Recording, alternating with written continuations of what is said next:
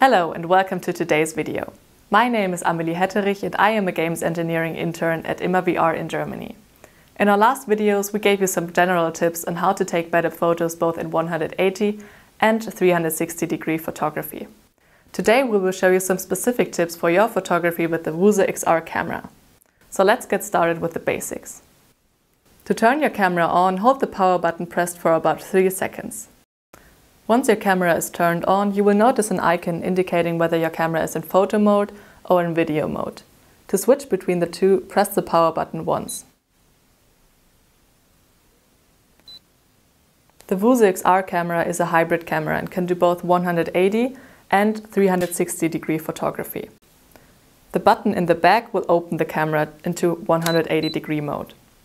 When holding your camera in 180-degree mode, you might be inclined to do this. However, your fingers will be shown in the image later, so to avoid that, hold it like this and press the shutter button with the other hand from behind. Also, try to avoid rotations that might look weird when watching your images later in VR. If you plan to take your Vuze XR camera with you on a trip to take pictures, you will want to make sure to have a power bank ready. From our experience, you will need this especially for longer tours, since the battery life of the Vuze XR camera lasts only for about an hour if you continuously leave it on. To access additional features, you can connect your camera to your smartphone. First, you will need to download the Vuze XR camera app in the App Store. To connect your camera with your smartphone, press the Wi-Fi button on your camera once to turn it on. Connect your phone with your camera's Wi-Fi.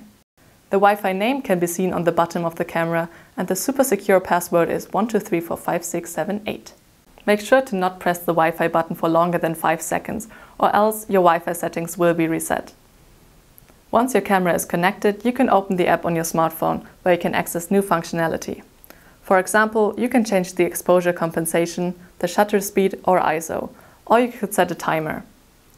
The app has another useful feature, and that is rendering.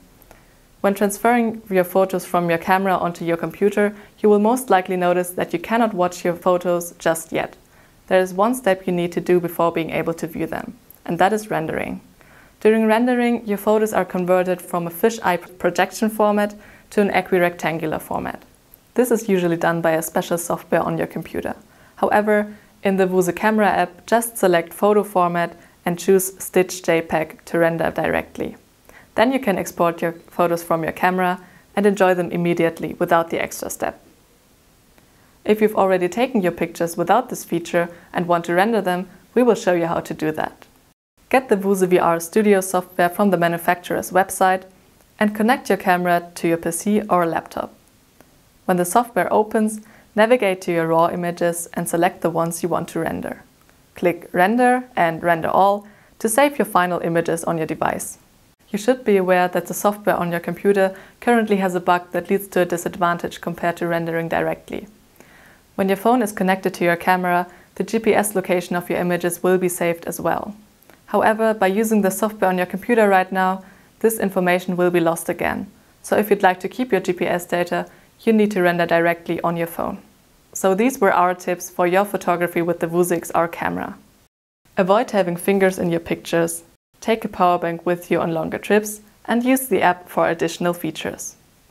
You can even render directly on the app or do it later on your PC.